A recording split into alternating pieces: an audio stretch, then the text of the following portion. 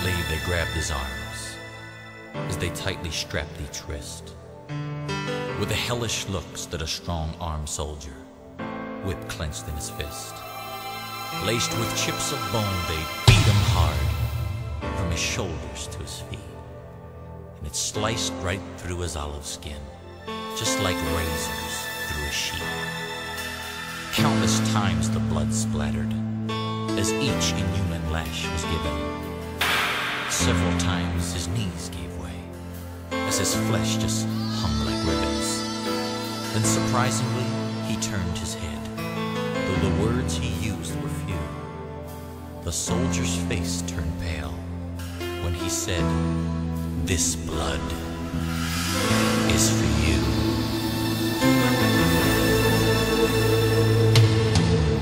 Uncaringly they tossed a garment across his weakened form, and his blood pressure fell deathly low as the crowds began to swarm.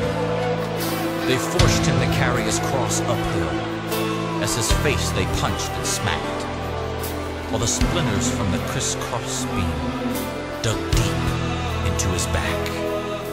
Through lack of sleep and dehydration, his tongue began to swell, and weakened by his loss of blood, this prophet teacher fell. And when he did, some blood splattered on a man named Simon's shoe.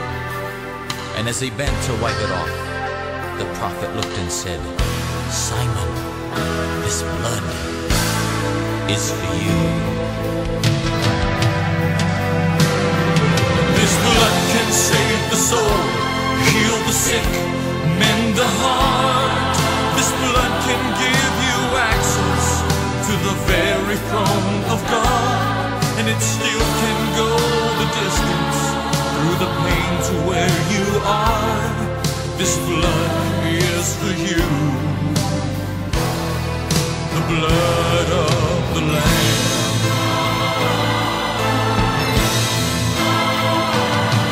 Then they pounded a spike through the bones in his wrists, bursting arteries and veins. And as they dropped the cross in the hole they dug, his body convulsed with pain. Through an agony and torment that never a soul shall find, he tilts his face towards heaven with full control of his mind.